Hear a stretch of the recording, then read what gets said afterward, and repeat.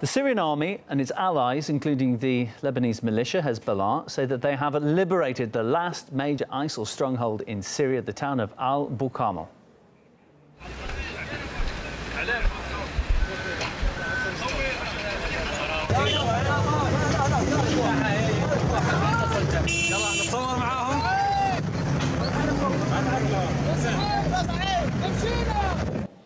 The town is on the border with Iraq and was the terrorists' last major bastion after they were driven from the city of Deir ez-Zor. Russia's defense ministry recently noted Islamic State controlled less than 5% of territory in Syria, and that was before these last two major victories.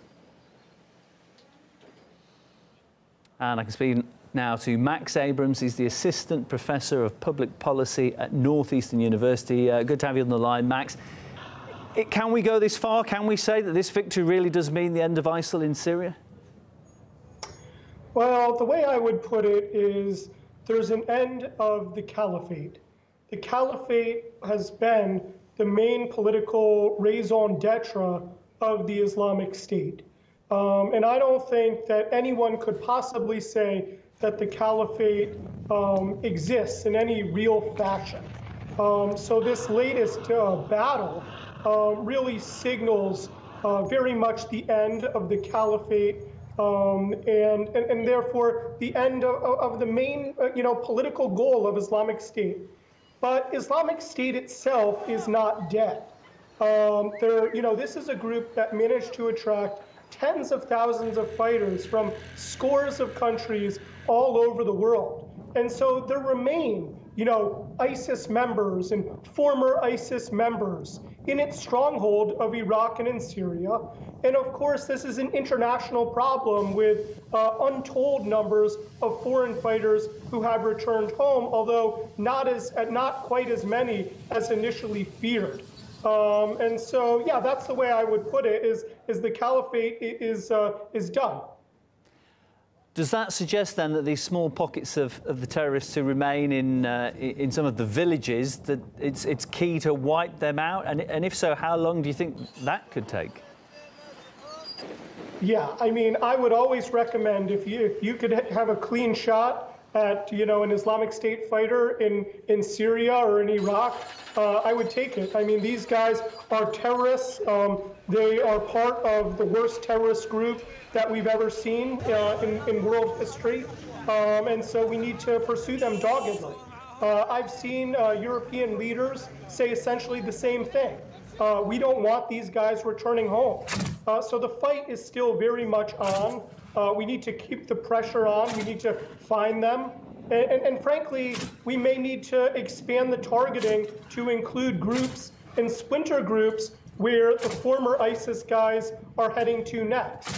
For example, some of the groups with slightly, different names. In Idlib, for example, in Syria, they harbor many of the same views, and I think that they too should be fair game. And so the pressure needs to be kept going, but we've done a wonderful job of reversing their fortunes, especially in their stronghold.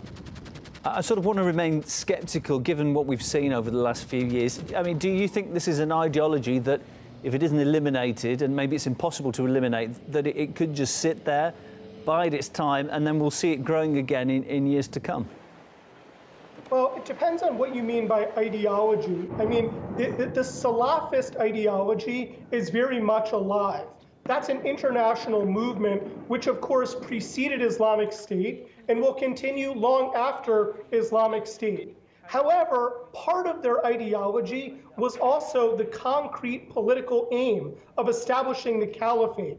I think that dream has been set back, not irrevocably, but I think that fighters all over the world will really have to think twice about whether it's a good idea to try to establish a caliphate, given the fact that Islamic State ended up failing so badly. Al-Qaeda, for example, also believes essentially in a caliphate, in an emirate, but their approach has been slower. It's been, more gradual to try to build up more local support in order to achieve it over time. So I think that that approach will probably gain some resonance as Islamic State continues to get crushed. If we look at a Syria without the terrorists, certainly in significant numbers. What will that mean for the country? What will it mean in terms of the civil war there? Is it likely to end? I think that region and that country will remain unstable for the foreseeable future. Islamic State is one of many militant groups in that country. Viewers could just do a Google search for Idlib, for example, or any other search engine. Look at Idlib, and you'll see it's a highly radicalized area with HTS, the Al Qaeda umbrella group, including Nusra, which leads it under various aliases. But yeah, I mean, the government basically sees no possible negotiation with the Salafist rebels. And the same is also true in terms of how the rebels regard, what they consider to be the regime. And given that, I think that the civil war will continue. But the fact that Assad will remain in Damascus, he is going to stay there. So that is no longer in doubt, whereas that wasn't true, say, a couple years ago. So I do think that Assad's power, the Syrian government's power, is expanding throughout the country, but I don't expect him to have all of the country under wraps, because there still remain, tens of thousands of people prepared to fight against the Syrian Arab Army and its militia. Max, been good to speak to you. Appreciate your views. Max Abrams, my guest, Assistant Professor of Public Policy at Northeastern University.